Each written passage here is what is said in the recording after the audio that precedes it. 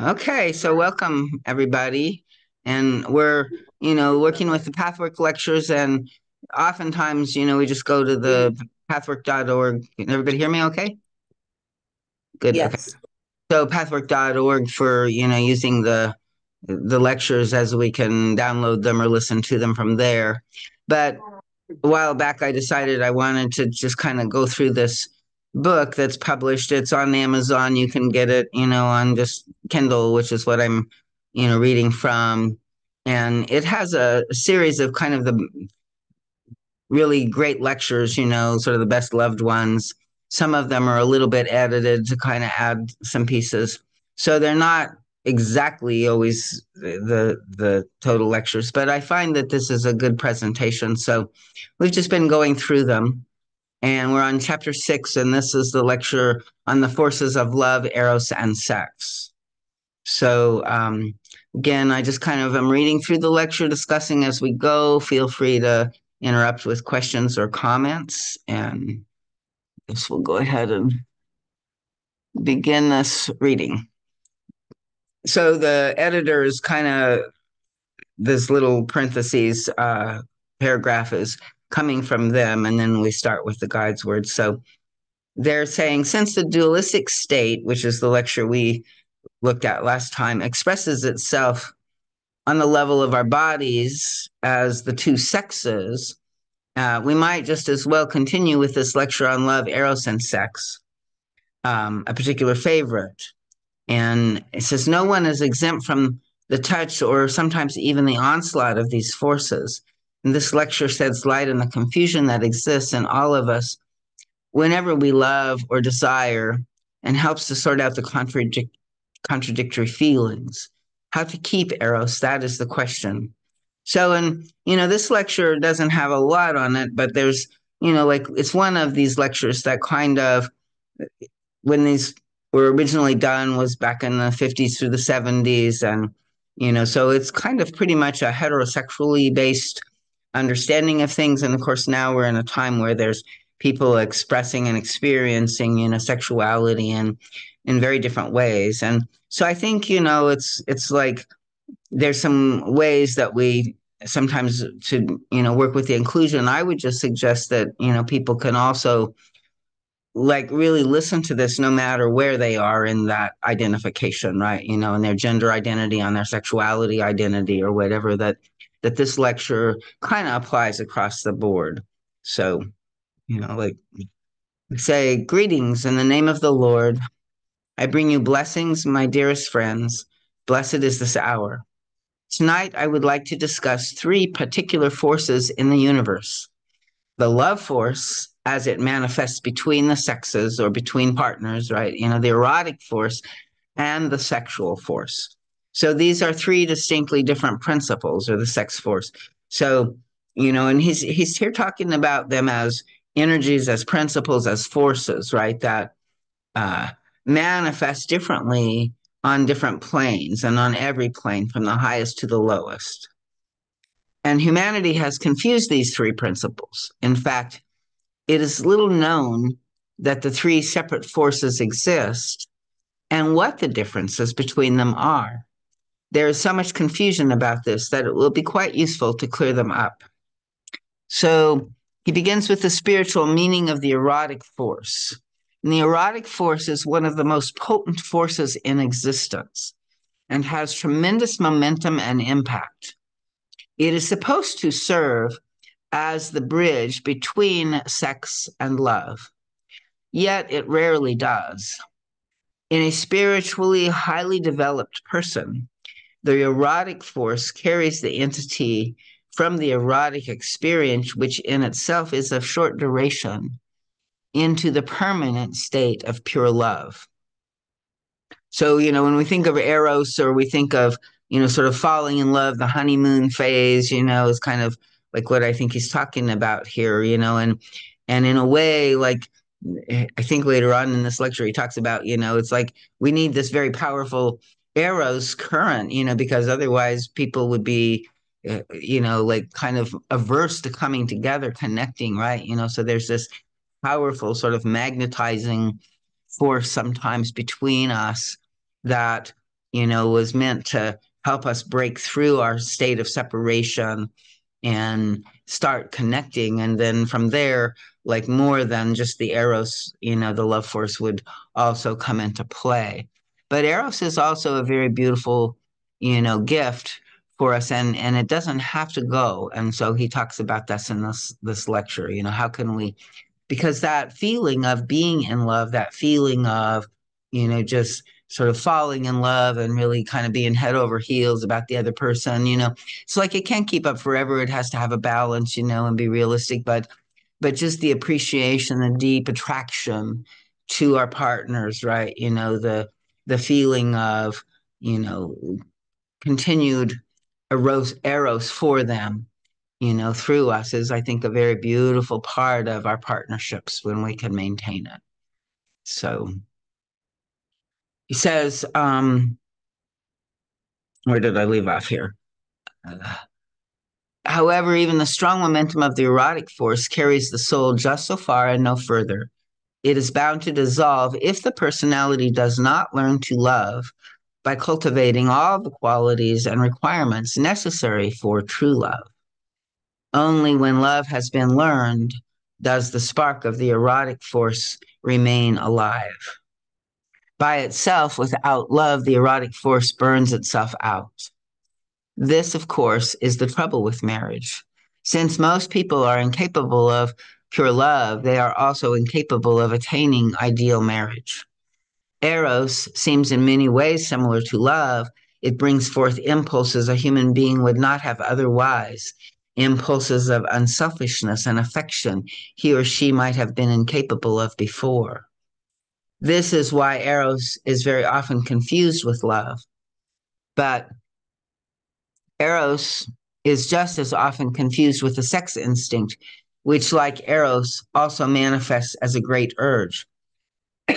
Now, my friends, I would like to show you what the spiritual meaning and purpose of the erotic force is, particularly as far as humanity is concerned.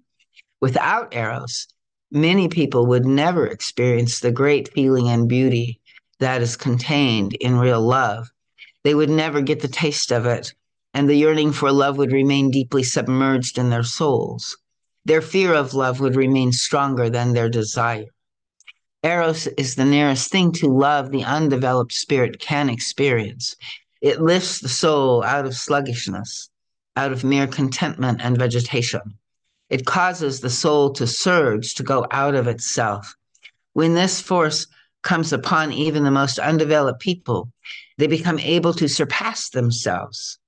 Even a criminal will temporarily feel, at least toward one person, a goodness he has never known. The utterly selfish person will, while this feeling lasts, have unselfish impulses. Lazy people will get out of their inertia. The routine bound person will naturally and without effort get rid of static habits. The erotic force will lift a person out of separateness, be it only for a short time.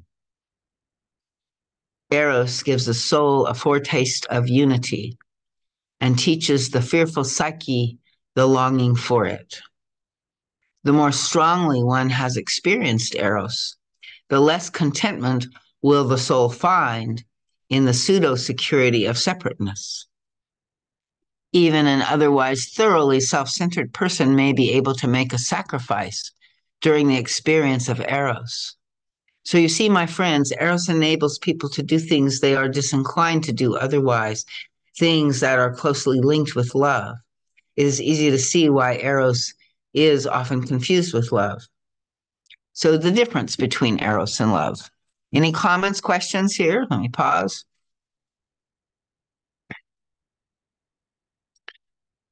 So how then is Eros different from love? Love is a permanent state in the soul. Eros is not. Love can only exist if the foundation for it is prepared through development and purification. Love does not come and go at random. Eros does. Eros hits with sudden force, often taking a person unawares and even finding him or her unwilling to go through the experience. Only if the soul is prepared to love and has built the foundation for it, will Eros be the bridge to love that is manifest between a man and a woman or partners. Thus, you can see how important the erotic force is. Without the erotic force hitting them and getting them out of their rut, many human beings would never be ready for a more conscious search for the breaking down of their own walls of separation. The erotic experience puts the seed into the soul and makes it long for unity, which is the great aim in the plan of salvation. As long as the soul is separate, loneliness and unhappiness must be its lot. The erotic experience enables the personality to long for union with at least one other being. In the heights of the spirit world, union exists among all beings, and thus with God. In the earth sphere, the erotic force is a propelling power regardless of whether or not its real meaning is understood. This is even though it is often misused and enjoyed for its own sake while it lasts. It is not utilized to cultivate love in the soul, so it peters out. Nevertheless, its effect will inevitably remain in the soul. So the fear of Eros and the fear of love. So Eros comes to people suddenly in certain stages of their life, even to those who are afraid of the apparent risks of adventuring away from separateness. People who are afraid of their emotions and afraid of life as such will often do anything in their power to avoid, both subconsciously and ignorantly, the great experience of unity. Although this fear exists in many human beings, there are few indeed who have not experienced some opening in the soul where Eros could touch them. For the fear-ridden soul that resists the experience, this is good medicine, regardless of the fact that sorrow and loss may follow due to other psychological factors. However, there are also those who are over-emotional, and although they may know other fears of life, they are not afraid of this particular experience. In fact, the beauty of it is a great temptation to them, and therefore they hunt greedily for it. Right? This is like being in love with being in love, right? And they look for one subject after another, emotionally too ignorant to understand the deep meaning of Eros. They are unwilling to learn pure love and simply use the erotic force for their pleasure. And when it is worn out, they hunt elsewhere. This is an abuse and cannot continue without ill effects.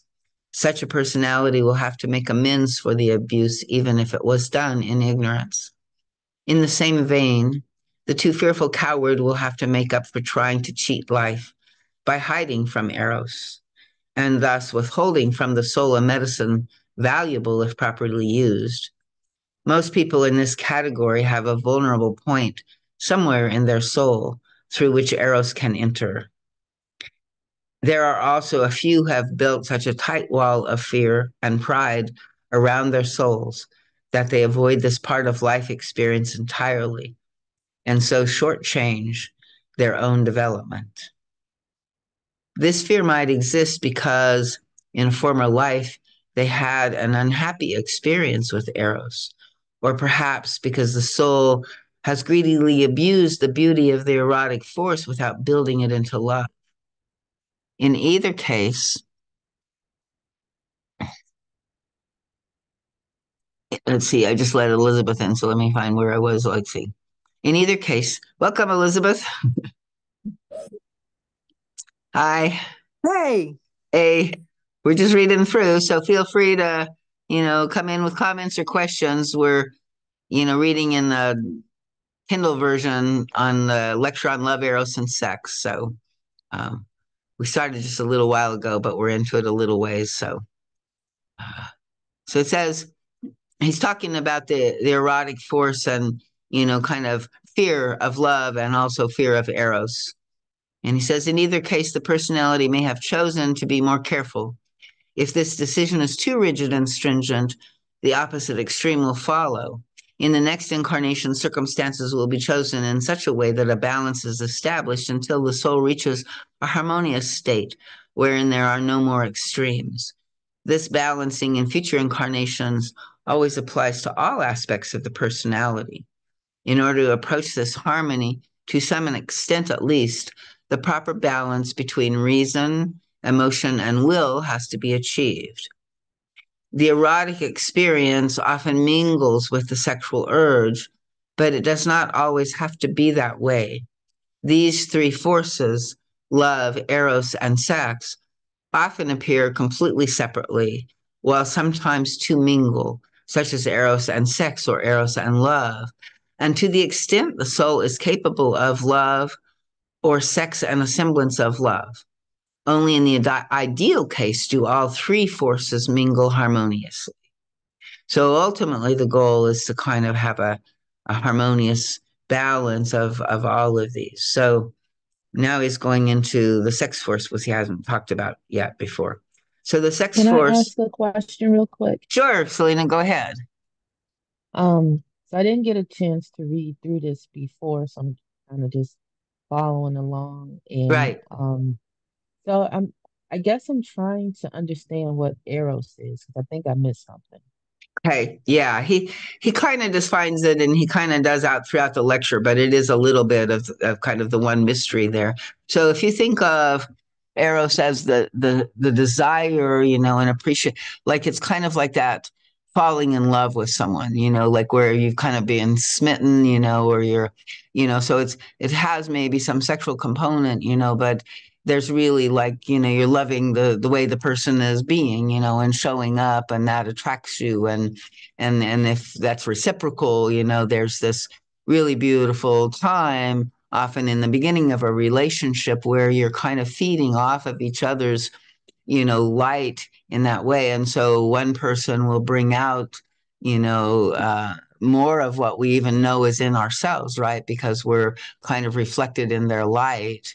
And so we experience ourselves in a more lightful beauty and, more clever, more loving, more whatever, in this state of Eros.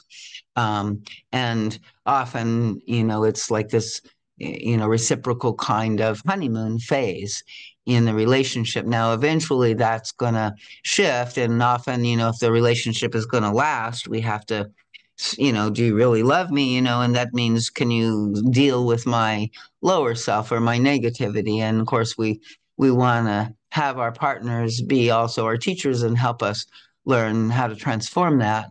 But we really can't be a partnership unless we're in equalness, and we can't be just in the mask, or just sustaining Eros unless it comes into a deeper, true love.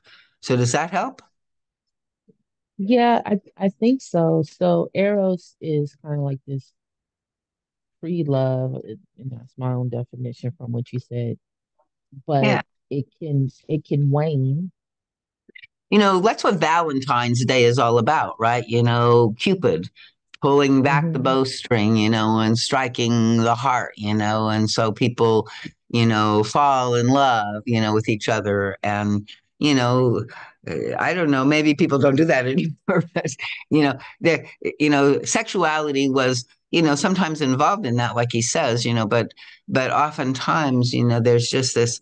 I remember when I met my husband, right? Like there was just some kind of essence to his being that immediately attracted me, made me feel at ease, and that, beautifully, turned into mature love, and stuff. But, there was that initial attraction force. And and Okay, and and then so that that is what. attraction force kind of calls forth, out of ourselves our highest in some way. I'm sorry, you were saying something else? So this attraction force, that's what the Eros is. Mm-hmm. I would say it's the Okay. inspiration behind the courtship. Okay. I like that. Inspiration. Okay. Yeah. Yeah. It's the energy of falling in love, Hmm. but it's usually in the beginning, it's not that permanent, mature, deep love, it's like, Hmm. it's giddy, it's, a kind of high, it's a kind of, I can't stop thinking about the guy, or the girl, Okay. or Okay. whoever. So, So where does it go? Does it dissipate? Can people yeah, keep it that's what he's alive saying. And or? he said it doesn't have to, but it generally does, and he's saying that it will, unless you also cultivate mature love. But he gets into that a little bit later on in the lecture. So let's see Okay. if that can be answered, as we go. Um, Okay. but yeah, good questions, and so it's important to kind of get these distinctions, for these purposes, and to recognize, when we're, you know, like in a relationship, like you said, all three are really the best combination. And oftentimes, we're in a relationship where maybe, it's a long-term relationship and we even kind of like each other or love each other in a kind of a way, but maybe, sex is kind of faded, or maybe we have, the sex still, and when we're really into the sex, there's some kind of more love, but, in general, we don't, feel that. And in those cases, Eros usually isn't there. Now, when there's real love, like the guy later on, he talks about, Eros is the adventure of exploring another soul. And he says we should never really run out of Eros because a soul is so vast, we can never know the soul completely. But there's something in our consciousness that goes into, kind of expectation, and we know that person, and we think we're going, they're going to be this way. And so in our, assumptions and just kind of the way that we are, we kind of create these ruts, and they're sort of self-fulfilling prophecies as well. So like when there isn't this mystery of the other person that we are continuing to uncover, like, a new Christmas present every year or something, right? Like, and when we don't recognize in that person that mystery that we can never fully know, you know uh, um, then we can't keep Eros. But, if we have a mature love, and then we also recognize, the beauty of the mystery of our, the person that we care about, and So, keep, supporting them in revealing more and more of their self. And then that's kind of a benign circle where that also often, has them do the same, in reciprocation. And then the two souls are kind of just, mirroring each other's light in this beautiful way. And that very seldom happens, obviously, right? Most of the time it's the opposite. We're in a tug of war, we're mirroring each other's darkness, and the Eros may have brought us together initially, but the love didn't get mature, and the sex is maybe still there or not, but it's kind of separated from the whole connected place. so when people say like you gotta work at it, is that to maintain the Eros? I think so. And I mean, there's many, many things like in the Pathwork, the guide talks about, how oftentimes unconsciously we're, trying to resolve all of our problems with our partners, right? And we don't recognize that we're sort of doing that, and we're taking our past from our childhood and kind of recreating it in the present.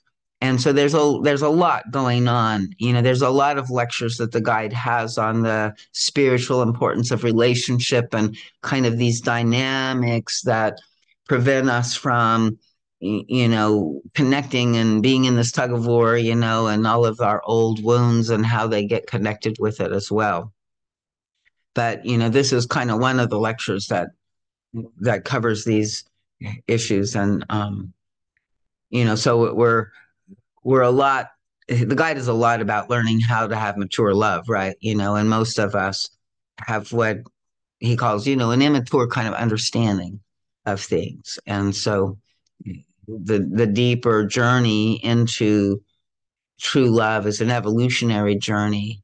And like, so by, exploring and understanding some of these forces and helping the, utilizing them, working with them in the way that they can help us and reveal and help us transform, versus using them unconsciously and getting lost in them. So So the extension is in other lectures or in this lecture? the extension, is that what you were? I didn't hear the word. Yeah, I said extension, but you said the guy has many. Yeah, there are Oh, other, there are okay. many lectures. There's like 258 lectures. There's a book Okay. that's available called Creating Union, which is Hmm. like a compilation of the lectures on relationship. Okay. And so, that might be, and it's not just the man, women, or just the, primary relationship, although there's a lot about that because our primary relationships are very much about our evolution and, and consciousness. And so and it's kind of the first place where we're trying to learn how to love, right, and where we're really working through that stuff. But it's our relationship to nature and life, and also, bosses and, children and everybody in the world at some level, humanity in general. And so there's, several lectures that cover a lot of that stuff. did that Was that helping you follow? I mean, I Yes. can Yeah, send that you a link, to where you can access these lectures and explore them. We just kind of read through one as we, every 2 weeks. And so you can also just kind hmm of belong here too. Okay. Okay. That no, that helps. I was confused with the three different things I was just trying to figure out, but that helped. Right. I mean, this lecture is specifically on this love, eros, and sex and the different, you know, aspects of these forces. The guide is a lot about, the forces of the universe. And so he's going into the sex force now, and he says the sex force is the creative force on any level of existence. So, we often think of it just in terms of, like procreation on the, physical level of our human sexuality. But, he's saying that it's actually the force that's behind that is a larger, more generalized creative force that uh, is functional on anything that's created, right? So in the highest spheres, the same sex force creates spiritual life, spiritual ideas, spiritual concepts and principles. I don't know, for some reason, it's coming to me like in the Christian, the concept of, immaculate conception, right? In some way, that feels like to me sort of the spiritual expression of uh, the sex force in that sense. On the lower planes, the pure and unspiritualized sex force creates life as it manifests in that particular sphere. It creates the outer shell or vehicle of the entity destined to live in that sphere. The pure sex force is utterly selfish. Sex without eros and without love is referred to as animalistic. Pure sex, as the reproductive force, exists in all living creatures, animals, plants, and minerals. Eros begins with the stage of development where the soul is incarnated as a human being. And I think sometimes the guide, is a little parochial on this. I don't know. When I look at animals, I think they have arrows too and stuff like that. But, we can accept that, he's speaking here, specifically around human arrows. And it begins at the stage of development where the soul is incarnated as a human being. When pure love is to be found in the higher spiritual realms, so this does not mean that eros and sex no longer exist in beings of higher development, but rather that all three blend in harmoniously and are refined and become less and less selfish. So does that make sense? And you might think in your relationships, about that kind of selfish part, like the love is the opposite of the, give me, giving. Uh, and so, all of these forces, can, be more or less selfish. And as we refine and balance, then they become less and less selfish, more aligned in sort of the unitive state of caring for each other deeply. And then the more deeply we care, the more depth in the sexual experience, the more depth in the eros, the more depth in the love. So he says, no, nor do I mean that a human being should not try to achieve a harmonious blend of all three forces. In rare cases, eros alone without sex and love exists for a limited time. This is usually referred to as platonic love. But sooner or later, with the somewhat healthy person, Eros and sex will mingle. The sex force, instead of being suppressed, is taken up by the erotic force, and both flow in one current. The more the three forces remain separate, the unhealthier the personality is. So I don't know if that makes sense. It's like, but, something to kind of tune into, right? That the more that they remain separate, the more unhealthy. And then, like sex will lead into the eros, into the love, and I don't know if it always happens that way. I know, a lot of times women, it's more like starting with the eros that makes the connection, and then the sex, and for men, a lot of times somehow the sex allows for the connection and the eros to happen, is kind of a general understanding. I don't know if that's a truism or not, but so, there's this way though that, it's bridging. And so the sex force, instead of being suppressed, can be taken up and then harmonized and refined. Another frequent combination, particularly in relationships of long standing, is the coexistence of genuine love with sex, but without eros. Although love can not be perfect unless all three forces blend together, there is a certain amount of affection, companionship, fondness, mutual respect, and a sexual relationship that, is purely physical, without that erotic spark that may have evaporated some time ago. So, you can love somebody and still enjoy sex with them, but you may not have that kind of, hot eros involved, or that deep attraction somehow, but just the beautiful, simple loving and the sexual expression. So when eros is missing, the sexual relationship can, he says, must eventually suffer, but I don't know that that's, always true. And I think in some ways, if there is that respect and that mutuality and stuff, there is some eros present. So I think he's like a little bit too rigid in the divisions here, but he's trying to make a point about how these things are different. So now this is the problem with most marriages, my friends. There's hardly a human being who is not puzzled by the question of what to do in a relationship to maintain the spark that seems to evaporate the more habit and familiarity with one another set in. So this is where, how do we make Eros stay? Because it's a beautiful thing and we don't want to lose that spark. And when we can have all three, it's even, the best. So you may not have posed the question in terms of three distinct forces, yet you know and sense that something goes out of a marriage that was present at the beginning. That spark is actually Eros. You find yourself in a vicious circle and think that marriage is a hopeless proposition. No, my friends, it is not, even if you cannot as yet attain the ideal. So then he talks about the ideal partnership of love.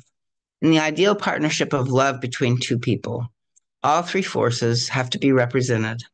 With love, you do not seem to have much difficulty, for in most cases, one would not marry if there did not exist at least the willingness to love.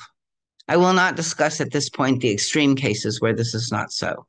I am focusing on a relationship where the choice is a mature one, and yet the partners can not get around the pitfall of becoming bound by time and habit because elusive eros has disappeared. With sex, it is very much the same. The sex force is present in most healthy human beings and may only begin to fade, particularly with women, when eros has left. Men may then seek eros elsewhere, for the sexual relationship must eventually suffer unless eros is maintained. So how can you keep eros? That is the big question, my dear ones. Eros can be maintained only if it is used as a bridge to true partnership in love in the highest sense. How is this done? The search for the other soul. Let us look for the main element in the erotic force. When you analyze it, you will find that it is the adventure, the search for the knowledge of the other soul. This desire lives in every created spirit. The inherent life force must finally bring the entity out of its separation. Eros strengthens the curiosity to know the other being. As long as there is something new to find in the other soul, as long as you reveal yourself to each other, right? Because if you're holding back or you're hiding, you can't find that Eros. Eros is going to live. So we have to be both looking into the other soul to seek more, and we also have to be willing to reveal ourselves to let the other person find us. So the moment you believe you have found all there is to find and have revealed all there is to reveal, Eros will leave. It is as simple as that with Eros. But where your great error comes in is that you believe there is a limit to the revealing of any soul, yours or another's. When a certain point of usually quite superficial revelation is reached, you are under the impression that that is all there is, and you settle down to a placid life without further searching. Eros has carried you this far with its strong impact, but after this point, your will to further search the unlimited depths of the other person and voluntarily reveal and share your own inward search determines whether you have used Eros as a bridge to love. This, in turn, is always determined by your will to learn how to love. Only in this way will you maintain the spark of Eros in your love. Only in this way will you continue to find the other and let yourself be found. And so this is a kind of generative, sharing and giving forthness, that has to happen, and a seeking and a welcoming of the other. And often the relationship more gets like into a tug of war, of what we want from each other and what they're not giving us, and how we're mad at them because they won't give us how we want it, and that kind of thing. So it's kind of like the opposite. So we go into this, trying to get love instead of trying to give love. And that's another lecture he talks about, that, that's the difference between, the child's, need for love and the adult's need to give love. He says that the real need of the adult is different than the need of the child. And when we still stay trapped in our child's need to get love from the lacks of our childhood that have been unfulfilled, we carry it over into our relationships, and that's where we get all tangled up. So that's several other lectures that uh, are, in this body of wisdom here. So only in this way will you continue to find the other and let yourself be found. There is no limit, for the soul is endless and eternal. A whole lifetime would not suffice to know it. There can never be a point when you know the other soul entirely, nor when you are known entirely. The soul is alive, and nothing that is alive remains static. It has the capacity to reveal even deeper layers that already exist. The soul is also in constant change and movement, as anything spiritual is by its very nature. Spirit means life, and life means change. Since soul is spirit, the soul can never be known utterly. If people had the wisdom, they would realize that and make of marriage the marvelous journey of adventure it is supposed to be, instead of simply being carried as far as you are taken by the first momentum of Eros. You should use this potent momentum of Eros as the initial thrust it is, and then find through it the urge to go on further under your own steam. And then you will have brought Eros into true love in marriage. The pitfalls of marriage. Marriage is intended by God for human beings, and its divine purpose is not merely procreation. That is only one aspect. So this is also where, we can let go of sort of the binary limits that have historically been place, and even to the guide to a certain extent. And there are questions about, like, well, so people need to read and make up their own decisions. But in my own beliefs, I feel like, most of this is just universal. And so he's saying there's only the one aspect of, marriage is procreation. And the spiritual idea of marriage is to enable the soul to reveal itself and to be constantly on the search for the other, to discover forever new vistas of the other being. The more this happens, the happier the marriage will be, the more firmly and safely it will be rooted, and the less it will be in danger of an unhappy ending. Thus, it will fulfill its spiritual purpose. And so, what's the spiritual purpose of the marriage? To enable the soul to reveal itself and to also be constantly on the search to, see the other, to discover forever new vistas of the other being. In practice, however, marriage hardly ever works that way. You reach a certain state of familiarity and habit. You think you know the other. It does not even occur to you that the other does not know you by any means. He or she may know certain facts of your being, but that is all. This search for the other being, as well as for self-revelation, requires inner activity and alertness. But since people are often tempted into inner inactivity, while outer activity may be all the stronger as an overcompensation, they are being lured to sink into a state of restfulness, cherishing the delusion of already knowing each other fully. There's a kind of comfortable place we can settle in, right? Of taking each other for granted in a way, I think is partly what he's, talking about here. And again, there is a beautiful comfort in being deeply comfortable with each other, but, if we're getting bored, or if we're, dismissing, or we're, like separating in any way, in our thoughts, in our heart, from our mates, then we need to really look at that. So this is the pitfall. It is the beginning of the end, at worst, or at best, a compromise, leaving you with a gnawing, unfulfilled longing. At this point, the relationship turns static. It is no longer alive, even though it may have some very pleasant features. Habit is a great temptress, pulling one towards sluggishness and inertia, so that one does not have to try and work or be alert anymore. Two people may arrange an apparently satisfactory relationship, and as the years go by, they face two possibilities.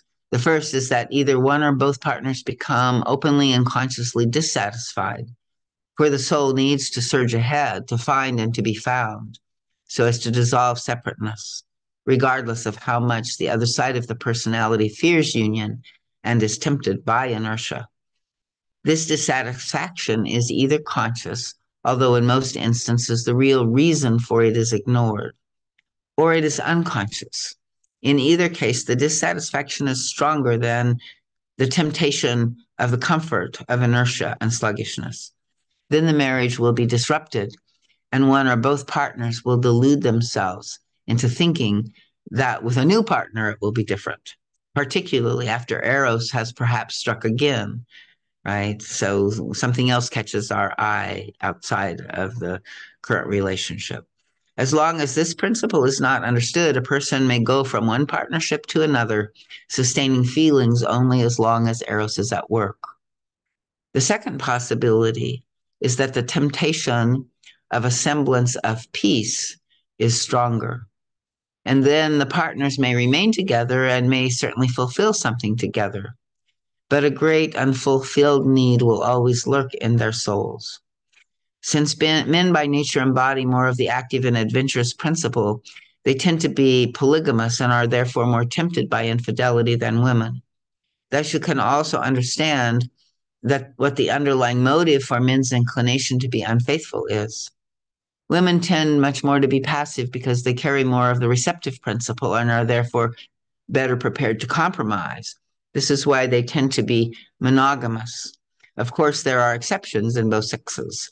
Such infidelity is often as puzzling to the active partner as to the victim. They do not understand themselves. The unfaithful one may suffer just as much as the one whose trust has been betrayed. In the situation where compromise is chosen, both people stagnate, at least in one very important aspect of their soul development. They find refuge in the steady comfort of their relationship. They may even believe that they are happy in it, and thus that may be true to some degree. The advantages of friendship, companionship, mutual respect, and a pleasant life together with a well established routine outweigh the unrest of the soul, and the partners may have enough discipline to remain faithful to one another. Yet an important element of their relationship is missing: the revealing of soul to soul as much as possible.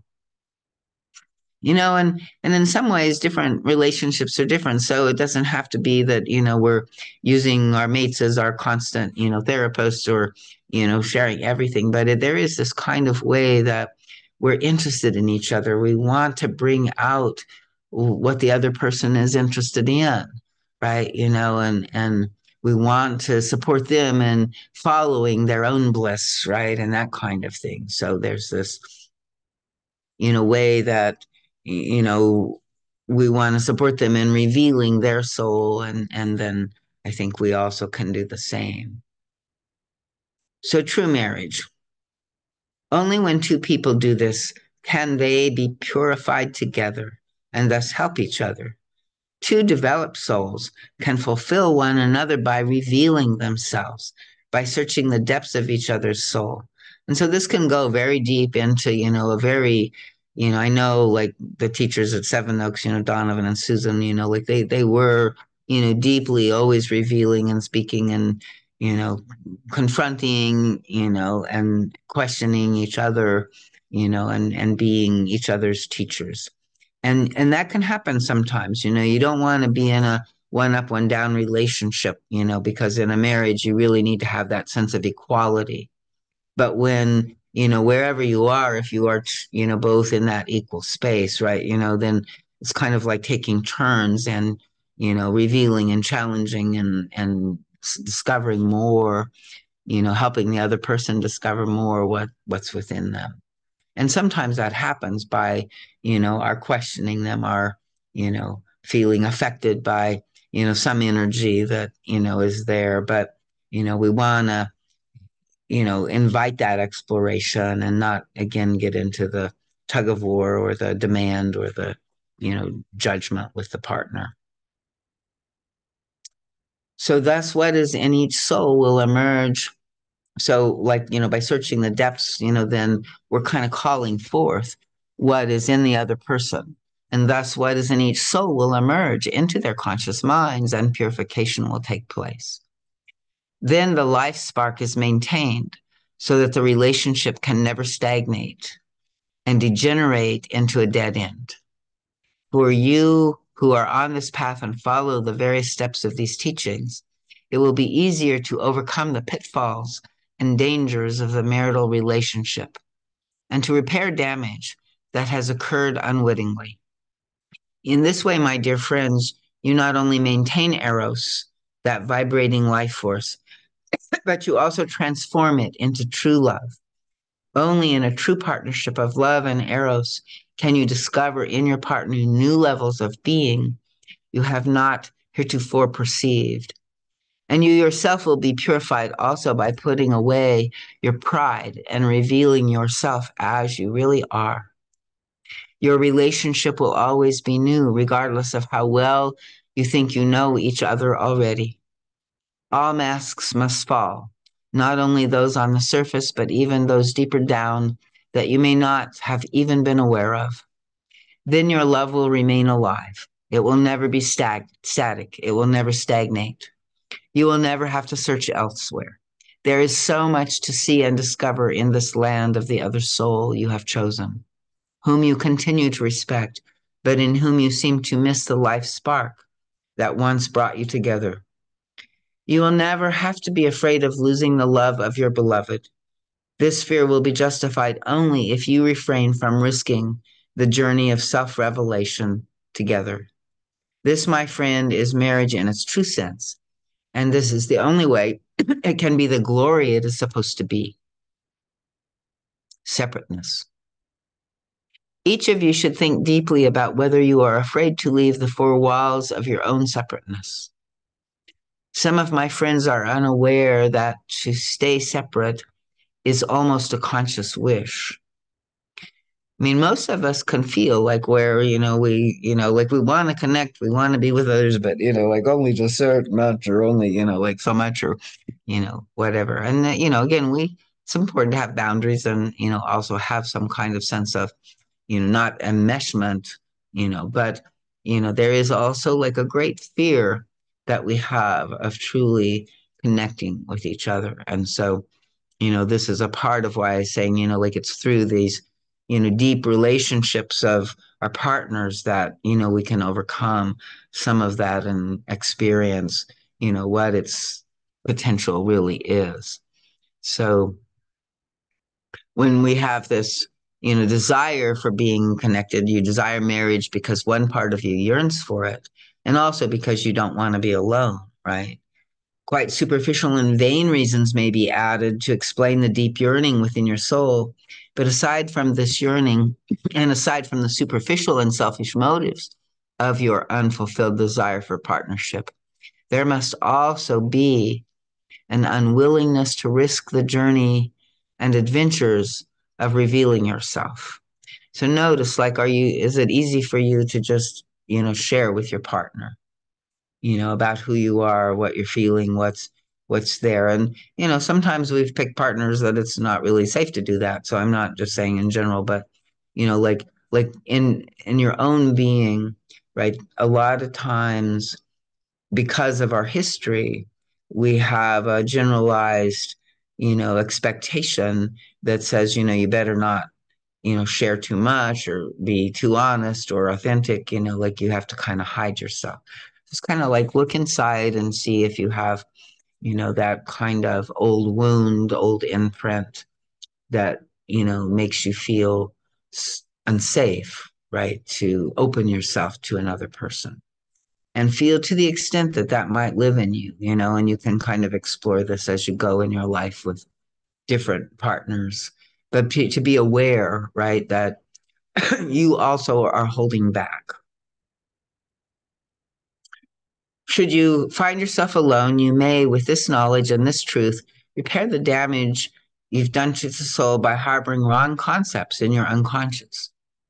You may discover your fear of the great adventurous journey with another, which will explain why you're alone. And there's many reasons, why people are alone, but this can be definitely one of them to explore.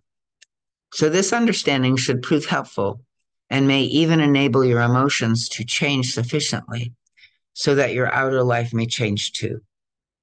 This depends on you.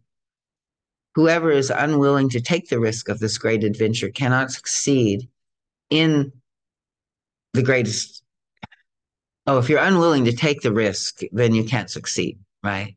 So, and, there's some ways in which we may have like lots of journeys that we're on and reasons, like I said, but it's like the guide is saying where we have a longing, an unmet longing for something, and especially if it's a healthy longing, like the longing for a relationship, right? He says that, if we're in that place of wanting, longing, and not having it, then that's where we go inside and try to seek where we might have our own inner no current, our own inner resistance, our own inner fear of something, and assumptions about how a relationship will break our hearts, or some again generalization that we often have embedded in our unconscious from past history with relationship, from what we saw with our parents, from past lives. So we're working through all of this stuff, and so lots of dynamics in the relationship journey. Choice of partner.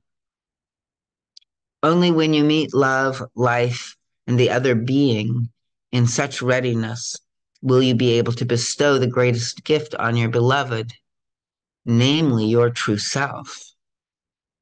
And then you must inevitably receive the same gift from your beloved. But to do that, a certain emotional and spiritual maturity has to exist. If this maturity is present, you will intuitively choose the right partner, one who has, in essence, the same maturity and readiness to embark on this journey. The choice of a partner who is unwilling comes out of the hidden fear of undertaking the journey yourself. You magnetically draw people and situations toward you that correspond to your subconscious fears and desires. You know that humanity, on the whole, is very far away from this ideal of the marriage of true selves, but that does not change the idea or the ideal. In the meantime, you have to learn to make the best of it. And you who are fortunate enough to be on this path can learn much wherever you stand, be it only in understanding why you cannot realize the happiness that a part of your soul yearns for. To discover that is already a great deal and will enable you in this life or in future lives to get nearer to the realization of what you yearn for. Whatever your situation is, whether you have a partner or are alone, search your heart and it will furnish you the answer to your conflict. The answer must come from within yourself, and in all probability, it will relate to your own fear, unwillingness, and ignorance of the facts. Search, and you will know. Understand that God's purpose in the partnership of love is the complete mutual revelation of one soul to another, not just a partial revelation. Physical revelation is easy for many. Emotionally, you share to a certain degree, usually as far as Eros carries you. But then you lock the door, and that is the moment your troubles begin. There are many who are not willing to reveal anything. They want to remain aloof and alone, and they will not touch the experience of revealing themselves and of finding the soul of the other person. They avoid this in every way they can. So Eros as a bridge. My dear ones, once again, understand how important the erotic principle is in your sphere. It helps many who may be unwilling and unprepared for the love experience. It is what you call falling in love or romance. Through Eros, the personality gets a taste of what the ideal love could be. As I said before, many use this feeling of happiness carelessly and greedily, never passing the threshold into true love. True love demands much more of people in a spiritual sense. If they do not meet this demand, they forfeit the goal for which their soul strives. This extreme of hunting for romance is as wrong as the other, where not even the potent force of Eros can enter the tightly locked door. But in most cases, when the door is not too tightly bolted, Eros does come to you at certain stages of your life. Whether you can then use Eros as a bridge to love depends on you. It depends on your development, your willingness, your courage, your humility, and your ability to reveal yourself. So, just feel that kind of sort of standing naked as you are in front of, the other, even God, right? This is a part of sort of, we just have to be as we are.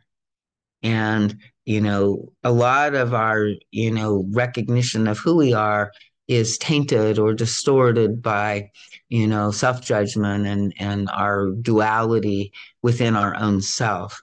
And so, a lot of this, also requires our own sort of relationship with ourself that is also humble and, like willing to reveal ourselves to ourselves and not to judge ourselves, and to have the, you know, courage to face our mistakes or, recognize, sometimes our errors and that sort of thing. So, this is a kind of big journey. So he's saying, okay, are there any questions in connection with the subject, my dear friends? And I think there's a section of Q&As here. So, question. When you talk about the revelation of a soul to another, do you mean that on a higher level, this is the way the soul reveals itself to God? Answer. It is the same thing. But before you can truly reveal yourself to God, you have to learn to reveal yourself to another human being. And when you do that, you reveal yourself to God too. Many people want to start with revealing themselves to the personal God, but actually deep in their hearts, such revelation to God is only a subterfuge because it is abstract and remote. No other human being can see or hear what they reveal. They are still alone. One does not have to do the one thing that seems so risky, requires so much humility, and thus threatens to be humiliating. By revealing yourself to another human being, you accomplish so much that that cannot be accomplished by revelation to God, who knows you anyway, and who really does not need your revelation. When you find the other soul and meet it, you fulfill your destiny. When you find another soul, you also find another particle of God. And if you reveal your own soul, you reveal a particle of God and give something divine to another person. When Eros comes to you, it will lift you up far enough so that you will sense and know that it is in you that longs for this experience.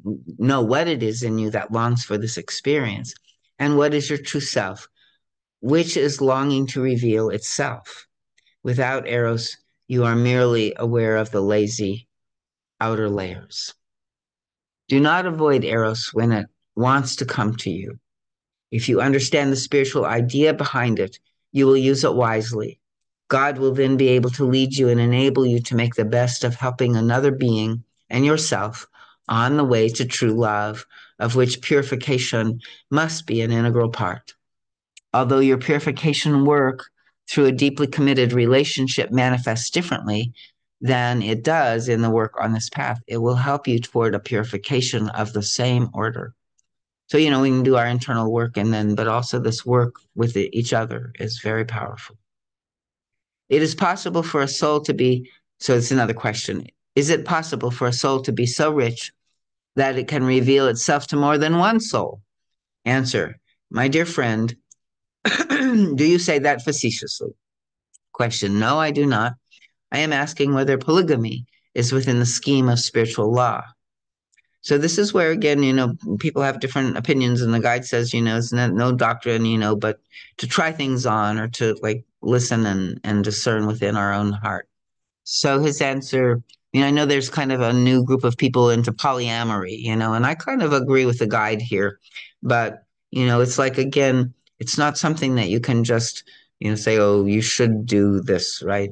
So the guide is not about controlling us or telling us that way, but he is kind of saying unequivocally that, polygamy isn't really within the scheme of the spiritual development, that there's a kind of subterfuge. The personality is looking for the right partner, and either the person is too immature to have found the right partner, or the right partner is there, and the polygamous person is simply carried away by Eros's momentum, never lifting this force up into the volitional love that demands overcoming and working in order to pass the threshold I mentioned before.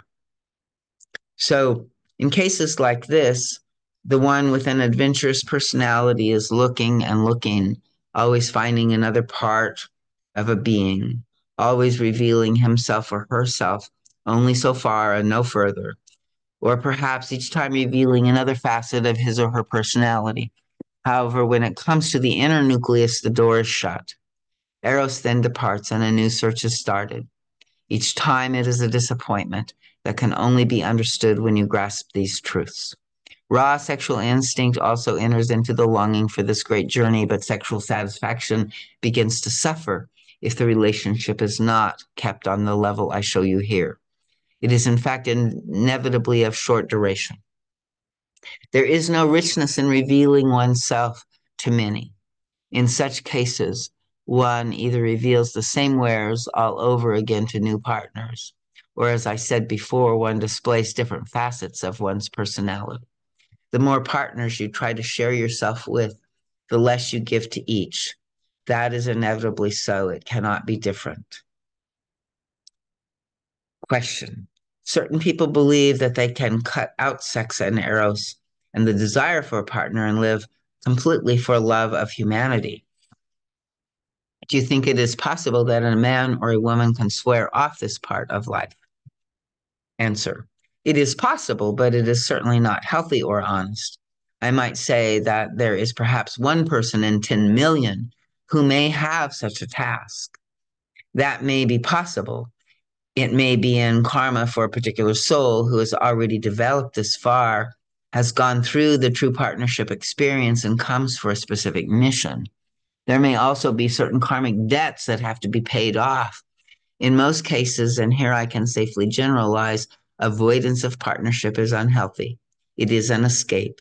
The real reason is fear of love, fear of the life experience. But the fearful renunciation is rationalized as a sacrifice. To anyone who would come to me with such a problem, I would say, examine yourself, go below the surface layers of your conscious reasoning and explanations for your attitude in this respect. Try to find out whether you fear love and disappointment. Isn't it more comfortable to just live for yourself and have no difficulties? Isn't really this what you feel deep inside and what you want to cover up with other reasons? The great humanitarian work you want to do may be for a worthy cause indeed, but do you really think one excludes the other? Wouldn't it be much more likely that the great task you have taken upon yourself would be better fulfilled if you learned personal love too? If all these questions were truthfully answered, the person would be bound to see that he or she is escaping. Personal love and fulfillment is man and woman's destiny in most cases, for so much can be learned in personal love that cannot be attained in any other way. And to form a durable and solid relationship in a marriage is the greatest victory a human being can achieve, for it is one of the most difficult things there is, as you can well see in your world. This life experience will bring the soul closer to God than lukewarm good deeds. Question. I was going to ask a question in connection with my previous one. Celibacy is supposed to be a highly spiritualized form of development in certain religious sects. On the other hand, polygamy is also recognized in some religions, the Mormons, for instance. I understand what you said, but how do you justify these attitudes on the part of people who are supposed to look for unity with God? Answer. There is human error in every religion. In one religion, it may be one kind of error, in another religion, another. Here you simply have two extremes. When such dogmas or rules come into existence in the various religions, whether at one extreme or another, it's always a rationalization and subterfuge to which the individual soul constantly resorts. This is an attempt to explain away the countercurrents of their fearful or greedy soul with good motives. There is a common belief that anything pertaining to sexuality is sinful, that sex instinct arises already in the infant. The more immature the creature, the more sexuality is separated from love, and therefore the more selfish it is. Anything without love is sinful, if you want to use this word. Nothing that is coupled with love is wrong or sinful. So I think that's like the main understanding and key for all of this, and including all of the, other questions around gender and sexuality. In the growing child who is naturally immature, the sex drive will first manifest selfishly. Only if and when the whole personality grows and matures harmoniously will sex become integrated with love. Out of ignorance, humanity has long believed that sex as such is sinful. Therefore, it was kept hidden, and this part of the personality could not grow up. Nothing that remains in hiding can grow. You know that. Therefore, even in many grown-ups, sex remains childish and separate from love. And this, in turn, has led humanity to believe that sexuality is a sin, and that the truly spiritual person must abstain from it. Thus, one of those oft-mentioned vicious circles came into existence. Because of the belief that sex was sinful, the instinct could not grow and meld with the love force. Consequently, sex, in fact, often is selfish and loveless, raw and animalistic. If people would realize, and they are beginning to do so increasingly, that the sex instinct is as natural and God-given as any other universal force, and in itself not more sinful than any other existing force, they would break this vicious circle, and more human beings would let their sex drives mature and mingle with love and with Eros for that matter. How many people exist for whom sex is completely separate from love? They not only suffer from bad conscience when the sex urge manifests, but they also find themselves in the position of being unable to handle sexual feelings with the person they really love. Because of the distorted conditions and the vicious circle just described, humanity came to believe that you cannot find God when you respond to your sexual urges. This is all wrong. You cannot kill off something that is alive. You can only hide it so that it will come out in other ways, which may be much more harmful. Only in the very rarest cases does the sex force really become constructively sublimated and make this creative force manifest in other realms. Real sublimation can never occur when it is motivated by fear and used in this escape. Does that answer your question? Perfectly. Thank you.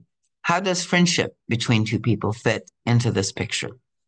Answer. Friendship is brotherly love. Such friendship can also exist between man and woman. Eros may want to sneak in, but reason and will can still direct the way in which the feelings take their course. Discretion and a healthy balance between reason, emotion, and will are necessary to prevent the feelings from going into an improper channel. Question. Is divorce against spiritual law?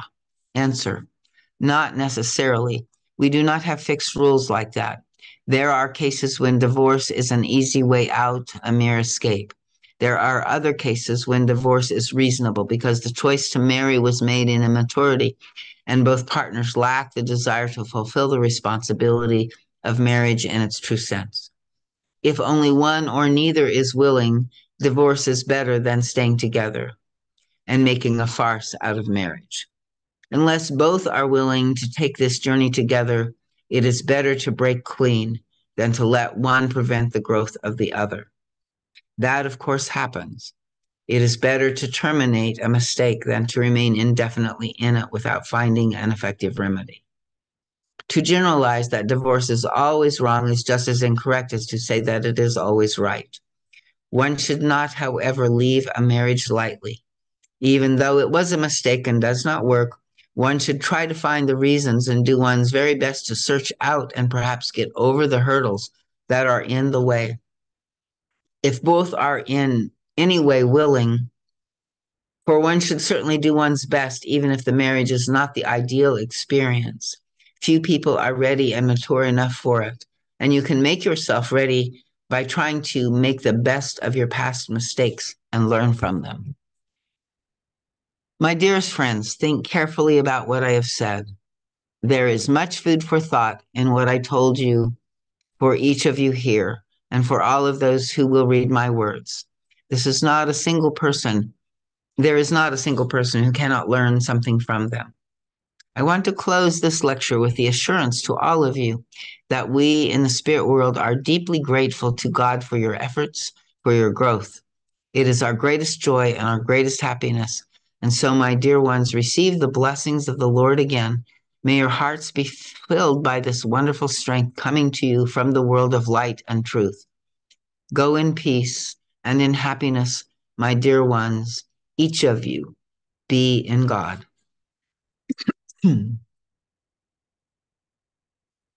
Okay, so gonna stop the share. And, I will share.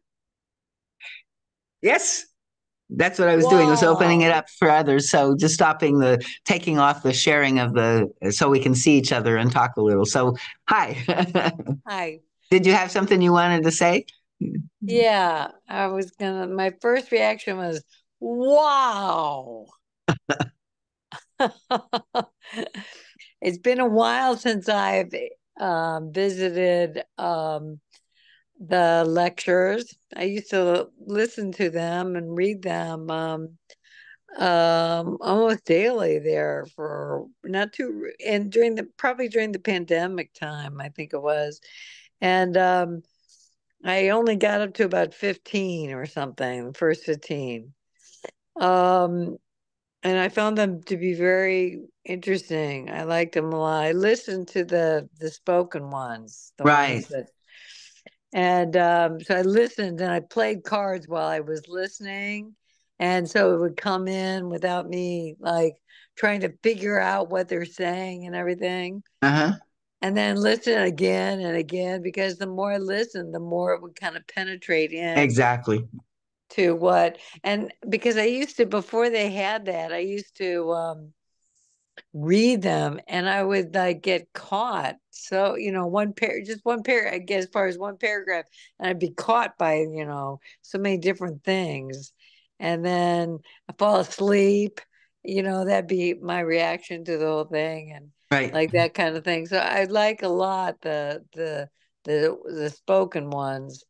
And but anyway, and I hadn't gotten as far as the arrows, but I did study the arrows when I was in Pathwork, Right.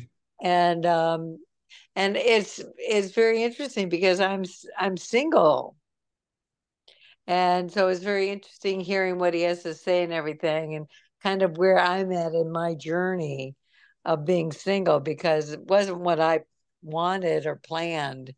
Um, but according to the guide, I must have that must have been a choice I made. Which, by the way, in my other spiritual life, I was um, informed by the higher beings that are connected by me that I chose. I mean, I remember choosing when I was a child not to get married. Interesting. And as I got old, of course, I forgot about that. And I when I was wanting what everyone else was wanting, which is Mm-hmm. natural. And I um but I never saw myself. A lot of people say I saw myself going down the aisle and or something. I never saw any of that. And so I was like, huh, I'm like, that's this is before I remembered or that I had actually chosen not to get married, and that was during a certain period. I don't think that's necessarily applicable now. That was like during a certain period of my life where it was kind of like maybe during the period where I would have children or something. Maybe it was Right. like something like during that. And but it seems from that lecture that the guide is really his main focus is on people who are in partnership or in a certain line or something. It's kind of like I'll have to like, I mean, this is my first entree back into the lectures in a long time, years. And so it's kind of when I first was listening to it and everything, I was, I was, I just was kind of like, wow. I remember the guide has a lot to say. He's got a lot of, and he's got a lot to say. I'm interested in what he has to say because, I have come to believe certain things, and there are certain things I've just left open. I don't know what the answer is. I hardly know the answer in myself, let alone to have general answers about. But I do have my own particular, you know, belief systems, and so I found it very fascinating and interesting. I'll make one other comment and then I'll stop talking and listen. um his comment about sexuality is a normal thing and suppressing all that, I found that very interesting. I want to read more about that, or I want to read. It'd be interesting again if I want. I'm jumping here. Let me back up. I found that to be very interesting with his analysis of sexual impulse and sexuality in our culture. I found that to be very interesting because now that probably can relate to this, Darlene. I don't know about the other people in the session but I'm now 70 years old, and I've lost weight. I'm back to the weight I was in college, and and and I'm past menopause, and so my hormones are different now. And I remember hearing a woman say to me, um, "Oh, I once I lost." It was like she associated with the hormone this desire to be with the opposite sex. Hmm. And she got to a certain point in her life where it dropped. She no longer had that. And she was so grateful that it dropped and that all the stuff associated with it. And I always thought that was kind of interesting. I wasn't sure what I thought about it because I hadn't experienced anything like that. But I have experienced something like that now. And I find that kind of interesting. And yet I'm more like, have I really lost that desire? Have I realized the desire is just not, I don't have as much but I don't know if I've actually totally lost it, but I really can understand that desire for another that the lecturer talks about. It was very it was heavy. For me, it was heavy. And it not I wouldn't have even known that until I stopped having it like that woman talked about. No, I And understand. I think there is like for the women, like, because of the distortion in sexuality, there is like a freedom in some ways of being out of that, kind of time frame that where there is that sort of focus and demand and sort of all consuming, thing that seems to take over.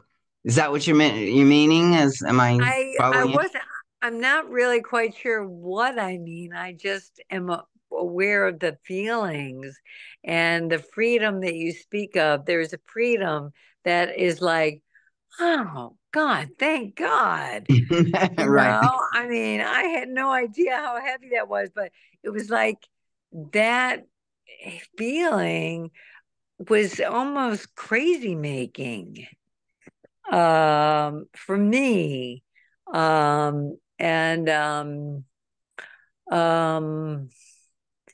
and it probably has to do with the sexual distortions that are applicable in this society. And I probably was working with a lot of that. And it was always kind of like, you know, as a woman, we work with, and I don't know if the guy even talks about this, we work with so much distortion and we work with so much prejudice that and it's so much it's just part of our being. There's nothing we don't even think that there's another way. It's just as part of the way. I mean, it's kind of like that kind of thing. But I mean, God have mercy on all of us, men and women, because men probably have their own version of that as Right. well. I mean, it's not just us. It's No, kind of no, like, it's all yeah, again, he's talking about, like it gets so distorted, and there is a divine and higher expression that, hopefully we can find and learn to get to. But yeah, I think the current state and that is saying, it's better than, like keep going for it or, because it's only in the engagement, if we think, oh God, that's so terrible, I'm just I'm out of the circulation or something, then, that's also a way that we're kind of not able to learn as much, so and I know many women, like that have just gone through, so much kind of harassment and pressure and, confusion and all of that. But, I also, we have our own demands and pressure and, stuff too. So, it's like there's both sides and even it's like a lot of the couples work, it's like I just see so much, like how difficult it is for us to do what he's talking about in this lecture, which is, like I loved about, like just reveal, we want to reveal ourselves and we want to, like honor what we're seeing in the other person's revelation, and it's usually just the opposite of that, we're, unhappy, critical, frustrated with each other to no end. One ego wanting to have the other ego be the way that it wants it, and not having any generosity of spirit or that, so when the Eros goes, and it's just the will that wants the other person to be the way they want, I think we lose all connection with real love. And then he's saying it's better to just try again or give up. So Selena's Well, I writing think Sarah. I was very grateful to hear that he was saying that. Yeah, me too. Yeah. I No, was I think like, it's, I thought it was it seemed very elevated that he said that. yeah, exactly. So I'm Selena sorry, wrote am I in like I'm sorry, go go ahead. ahead. Well, I was just going to respond. Selena put in the chat, a question. So let me, Okay, I'm gonna beg off now. Thank you very much. And yeah, thank you, I Elizabeth. It was appreciate great it. to see you. Yeah. Glad Appreciate you it. enjoyed it. And it is, I mean, it's just a great meditation or exploration. So thanks for joining. Is there okay. So, so yeah, Selena, she says even if a couple seems outwardly incompatible, if they are both willing to do the work, can they still have a successful relationship marriage? And, I think really, I mean, if you do the work, you can really either have that be a successful relationship or you will successfully and healthily separate, right? It won't be in rancor, it won't be in hostility, so I think really that's kind of the best thing to do is, for both partners to do their work, right? And then also sometimes, the couples work, and that, you know, it's amazing how much that can do, even when it appears from the outside, that there's a lot of difficulty. But oftentimes, if the outside is not doing so good, the partners are not really totally willing to get into the depth of what needs to be done. So that's the catch, right? So if both are really willing to do the work, then it will work. Does that make sense?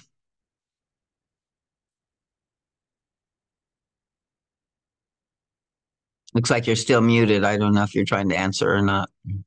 Oh, yes, it does. And from what the guy was saying, I assume that that part was true. And then that makes sense. But also, um, sometimes people can say they want to do the work or kind of put on a an air or a front that they want to, but they're not really showing up, which is what you just alluded to. Right. Most of the couples, when they start this work, they really want to go to somebody to referee and tell them that they're right and the other partner is wrong. So in the path work, it's like it never works that way, like the part, and people really need to do individual sessions and not just couples work. And in those individual sessions, if they're complaining about their partner, then the helper is usually redirecting that, like, so, that may be the case, but well, we can't change the partner. And there's a way that in the dynamic, if it's bugging you, if you are unhappy with it, it's a reason for you to look at your own stuff. And so Right, we don't right, even, when we're looking at relationships and issues, we're looking always to look for our own responsibility for it first. And most right. people are unwilling to do that level of the work. They want, to kind of stay where they can hold to their position and the other guy is proven to be wrong somehow. But I love the pathwork for that reason because it doesn't let anybody get away with that. A lot of people leave doing the work because once they realize they can't uh, get away with that, they don't want to stay. But those Hmm. that do stay and are willing, yeah, it makes a huge difference. Hmm. And then I didn't want to forget it, so I was typing the other question in there. Hopefully it made sense because I was trying to type and listen at the same time. Um, did you see it there? I saw your question about if what you think you want from your partner, Mm-hmm. they will not or unwilling to give you, or your ego wants, should we seek it outside of our relationship? So this is where I Mm-hmm. think that there's a discernment, right? And so the first Okay. thing that I would say is when you feel like you need something from your partner and they're not giving it to you, like this is where it goes into the compulsion to recreate and overcome childhood hurts. So the first thing we have to go in and look at seeing, what is it that you think that you want, and then, a lot of times, in a relationship, we want to be able to demand it, right? And so one of the Right. principles Right. in Pathwork is that we have to give everybody free will, and we don't, Mm-hmm. if you forced your partner to give you what you wanted, you wouldn't really be able to receive it because you would know that he wasn't giving it because he wanted to. He was giving it because you were demanding it, and it wouldn't feel like what Mm-hmm. you wanted anyway, right? So Right. the key is we have to be willing to ask for what we want, and we also have to be willing to accept no for an answer. Okay. And when the answer is no, then the question is, well, like uh, a lot of times what we're seeking from our partners is something that we're not giving to ourselves. There's some way in which we're Yeah. trying Yeah. to, you know, get from them something. And it's really something that, first of all, we need to, be in our own authority and give to ourselves. And Mm-hmm. and so that also helps. Like, so when they say no, we're not thrown into chaos and lack because we have our own inner resource, our own, inner authority, our own self-love, our own, ability to accept, limitation, or, so that's kind of a mature way of, kind of dancing with a no. Now, if the Mm-hmm. no is forever, and you've done your part and you've given, and that you're, you know, not trying to get something from him that you're not willing to give to yourself, then a lot of times this is where he's saying, you can realize that this relationship, it's not worth it. It's not going to get there. You might as well Mm-hmm. leave the relationship. But he's saying you shouldn't go outside of the relationship. You should leave the relationship. Now, if you're Mm-hmm. talking about certain things like friendship, like we all, if we want our mate to fulfill all of our needs, that's a little Mm-hmm. unfair too. Like they Right. should fulfill certain of our needs, and then we should have other people in our life, and they should let us have other people in our lives that are Mm-hmm. also fulfilling other needs. So there's this Mm-hmm. thing about the chakras that I heard one time that made sense to me. Like they said, like our primary relationship should support our first, third, and fifth chakras. And our secondary relationships should support our second, fourth, and sixth. And of course, God from the crown. So, mother, the earth mother. So, there's a kind of way that um, we do need other people, and we should seek other kinds of support. Like a lot of relationships, there's different interests. My husband and I don't have Mm-hmm. similar interests in everything, right? We have some things the same, Mm-hmm. but, and so, you know, what I expect from him is to support me in fulfilling those interests and those needs outside of the relationship. So if he were really possessive, or, like refuse Mm-hmm. to let me pursue that, then there would be a Right. problem, you know. Right. Right. But if he's just not interested in being the same as me, that's not a problem. Mm-hmm. I don't want him to be the same as me. I want him to be Mm-hmm. himself and find Mm-hmm. things that he enjoys and do the things that he loves. And I want to support Mm-hmm. that. And then, Mm-hmm. where we can enjoy things together, that's great. And then where we, need to, we can find, friendships and other things. Now, again, it's Mm-hmm. not like sexuality, at least in my book. I would say what the guide said about, you know, Yeah. more And than that's not what sexual I'm talking relationship. about. I'm just, talking about Yeah, different okay. interests and things like that. Um, and then I think my final question is, those things where your ego kind of comes in and um, wants things a certain way, or doesn't see things going in the direction that you think you want it to be in. Um, and how to stay focused on yourself instead of judging and blaming. So that, it's like a process, right? And that's a part of what we do in Mhm, individual sessions and some of the group, so each specific instance would have to be explored a little mhm, and understood, like specifically. But sort of in general, again, I think that the most helpful thing is to like listen to the inner voices inside. So there's a voice inside that's unhappy, wants something from your partner, and that you're not mhm, getting it. And so, like, once we can, like allow that voice to speak and we can hear mhm, and we can ask it some questions, like to understand it more deeply.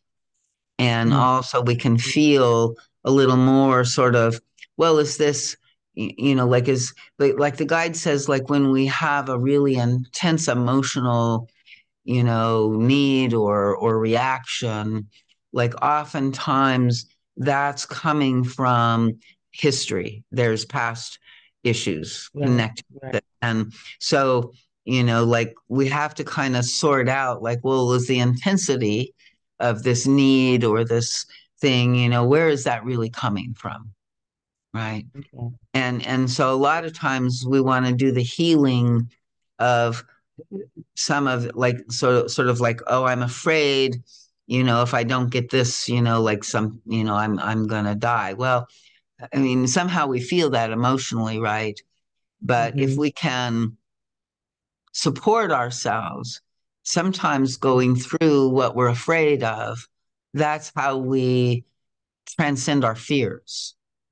And if we're controlled by our fears, right, if we can't, so like a lot of times in the work, it is kind of initiatory. And so where we discover that we're in defense and we're afraid of feeling something, mhm.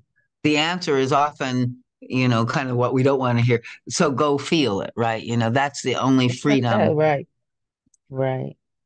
And so Mm, as we learn to face and feel what's going on inside, what we're afraid of transforms and the whole circumstance mhm, transforms. So I don't mhm, know if you want, we could, talk a little more specifically this evening, or, if you want to explore more specifically, we could do a session. And I was going to check with you because I'm doing this. I think I sent that weekend workshop to you coming up. Did you get it? It's the hibernaculum coming up the second or the third and fourth of February. Um, you may have. I get a lot of email. I don't always get to, but I'll go back and look. I'll search you Or I can and send again. I was just thinking of you, thinking, if you wanted to, that would be another, group experience like you came to the first one that would go a little deeper and you would have, oh, okay. some time to come and spend Hmm. here to do, Hmm. more of Okay. that Okay. process in a group, or you Well, can do some individual work if you feel like that might be useful. yeah, maybe both. I just like feel, I don't know, this upheaval, and I don't know if it's just I'm going through like a transformation or something.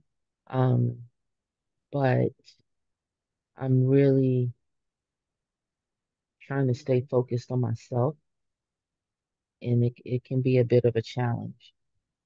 So what would you say, like, so, this is the part that kind of like it's saying, he's making it hard, or there's some problem, like that he's adding, or so it's like No, where you're blaming. No. no, Okay. no, it's me. Bye, Elizabeth. Good Bye night. bye. Can you Now, get out of here? and I think if I had not done the work that I've done so far, I think, I might be in that blaming place, and that, but that's not true. I know that it's not true. And so So what are maybe you that's feeling? just Because it's like there's a specific pain body that's being activated somehow, right? Mhm. And the Mhm. more that, it's not like we have to believe everything that the pain body wants us to believe, but we need to understand so we can help it, right? And so just kind of curious, what does the pain body say about the circumstance that you're struggling with? It feels like distrust, but there's no reason for it to be there. And Okay. so when I looked deeper, I was like, okay, is it that I don't trust myself? So I'm looking at myself. Okay. And it could be like, Mm.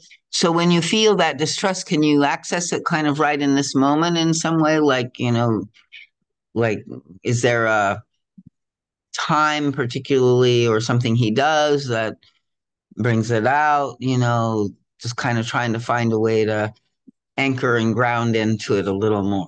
That's that fear feeling of distrust.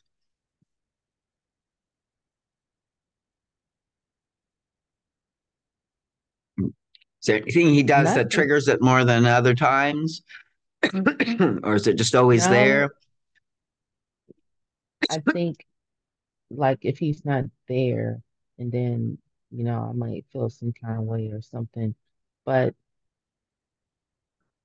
it kind of doesn't make sense. So as I'm thinking about it, I think it's more my own abandonment issue, Okay. um, because, he doesn't do anything to leave me worrying about anything.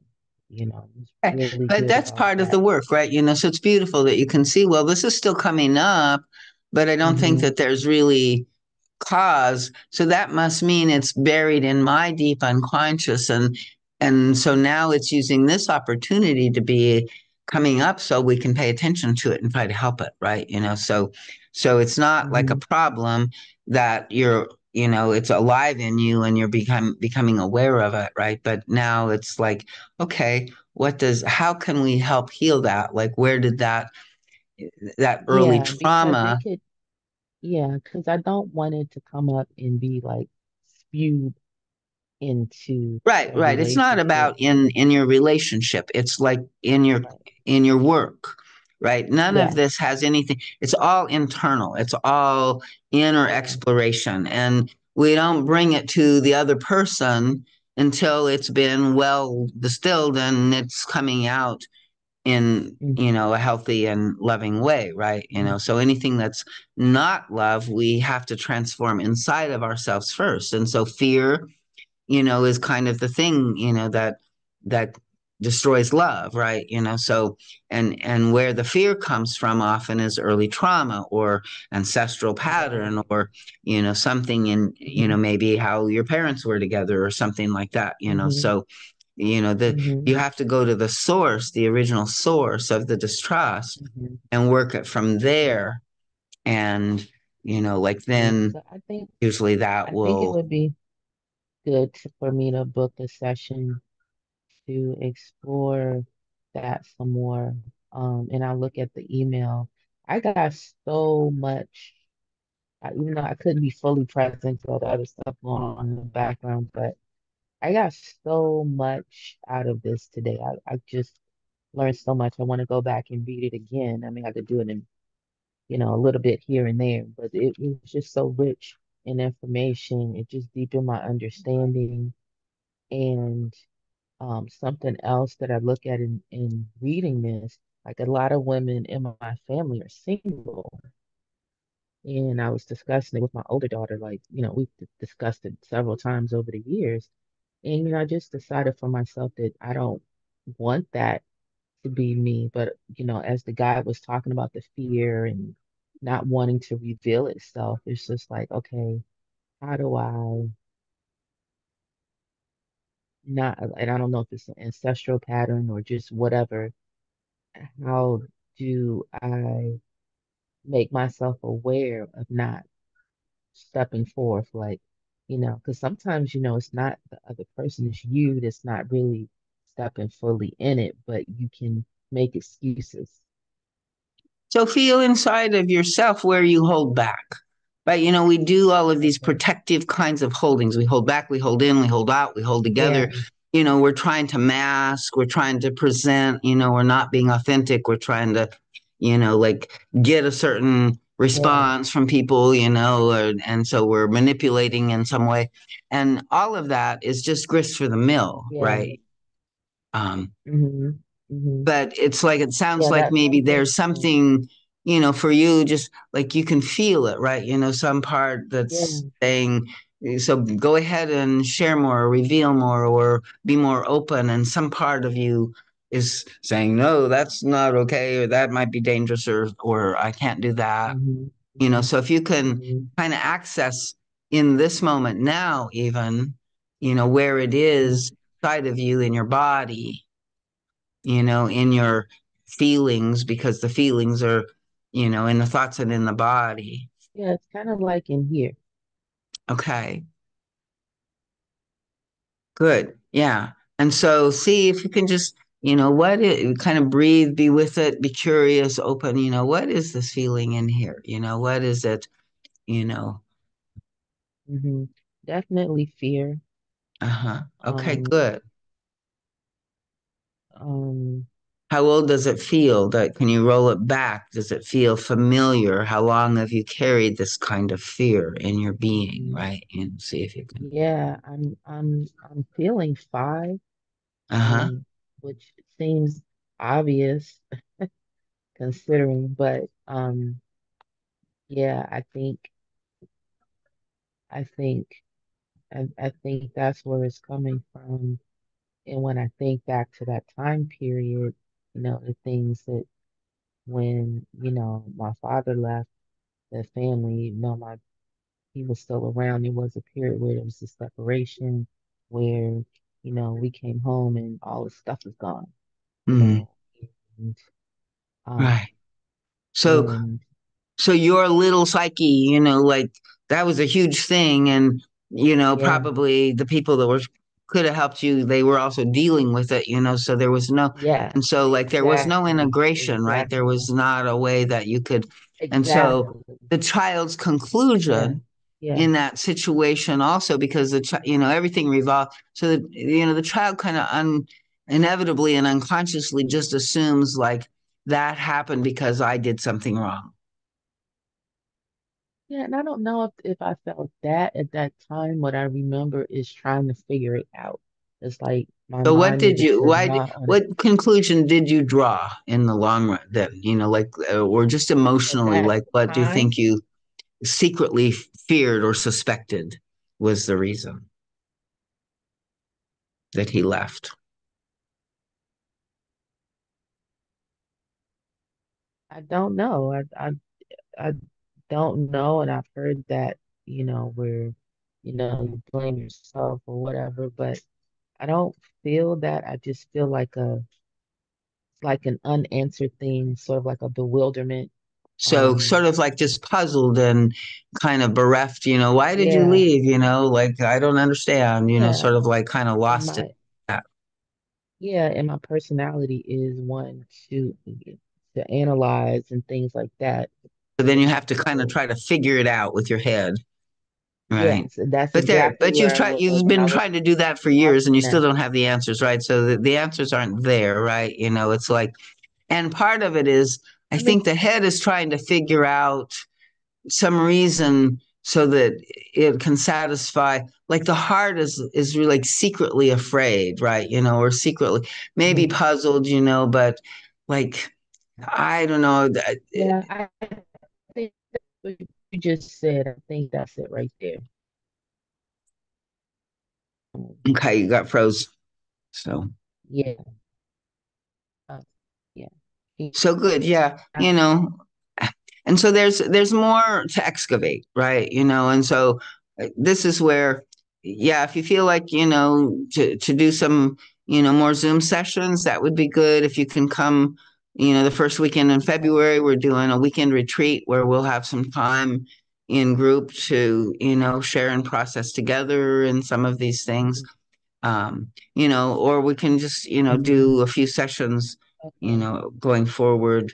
But, it does take a while to kind of really, first of all, get to that level of where it's coming from, and then how to integrate and resolve it, right?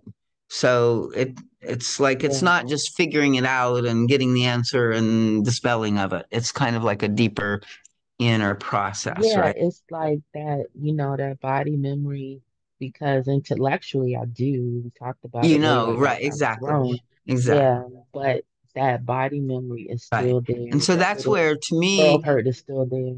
right, right. And so that's where to me, like we can use another part of our consciousness to go in Hmm. and connect with the Yeah. body memory that is the Hmm. wounded part of the consciousness is the, Hmm. pain body part, right? Yeah. And so And there's so something else that just came up that I was reminded of, write okay, it down. And that is disappointment. So I see a reflexologist, but she does like some type of energy work with it. And she said I was just like releasing that, like lots of disappointment over, time. And I do remember experiencing repeated disappointment. So I think between, right, right. That's good. the Yeah. fear, the So you might even abandonment. see like, well, Mhm. am I sort of unwilling to be more forthcoming because I'm afraid in the long run of the disappointment, right? If it doesn't work or, something like that. Right, right. So Yeah, kind of holding in reserve, not risking because if it doesn't work, it's too crushing. right. And Hmm. I'm kind of protecting or saving myself from that in case. Hmm. Right. But then that doesn't leave room for what we learned about in this Right, exactly. lesson. So then you don't have then you can't. So, Yeah. right. So there's a risk, this is part of the healing of that, and it doesn't seem to be any way Hmm. forward other than, risking the dreaded death, like a lot of times we Hmm. talk about a shaman's death, right? Like Hmm. what we were terrified, what we experienced in childhood and then traumatized Hmm. us. It's not like we Hmm. have to go and get re-traumatized, but we do have to Hmm. risk again, and we have to go in with some Hmm. more tools and some more Right. So capacity. are we risking feeling that way again? Is that what it is? Yeah, both knowing that, as a child, that disappointment was unbearable in some ways, right? And Right, right, too right. frequent and Hmm. too constant, right? Hmm. As an adult, it's a feeling. The guide says what we're Hmm. always defending against is our feelings, and it's just a feeling and it's not going to Hmm. kill you. So when we Hmm. can learn to, so what part of what was so painful about disappointment was there was nobody to sympathize or hold or empathize with, Yeah, like to be with us and yeah, say, oh, I'm sorry, that didn't happen. And yeah. I know how you feel. And things are going to get better. And of course, back then, maybe even it was promise after promise that was disappointed and things didn't get better. Hmm. And for children, time takes forever. And it's, so like the consciousness, Right. is like Mhm. trapped in this thing of, Yeah. oh, it's going to be this way and I can't ever change, and I'm lost and damned in Hmm. disappointment. But the truth is that life Hmm. has, has joy and has sorrow, has, you know, the good moments and the bad, has the, like Hmm. times when we get what we want and the times when we don't, and so Hmm. there's a way Hmm. that the guide says from the child consciousness that, like feels like it's the end of the world if everything isn't perfect and if one little thing is off, Right. everything is terrible, right? So that child consciousness has to kind of gain resilience and flexibility and acceptance of, life has all of these things. It has joy and fulfillment and it has disappointment and loss and that we Hmm. can be, holding ourselves through those feelings and not judging, and it's not our fault, or we can learn if we contributed, so we can grow from it. But, there's no shame, there's no blame, there's no, like egoic. A lot of times the child, looks at things that happen and like you said, you don't understand. It's either too puzzling and overwhelming, or the child thinks, Hmm. well, I don't understand it, but it must have been something with me because, like this is every time. I tried, I got the same thing or whatever, right? So the child draws Yeah. these conclusions in some way, and usually there's some kind of distortion. It's a wrong conclusion Right. in some Mm-hmm. way.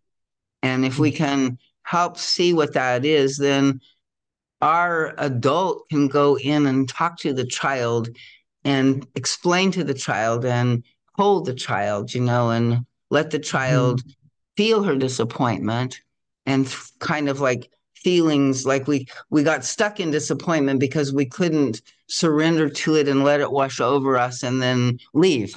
It kind of just kept recycling because we got stuck in it.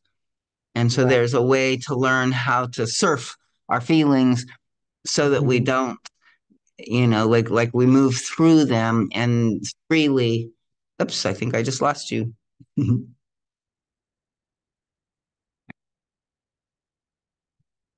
going to end the recording, I guess.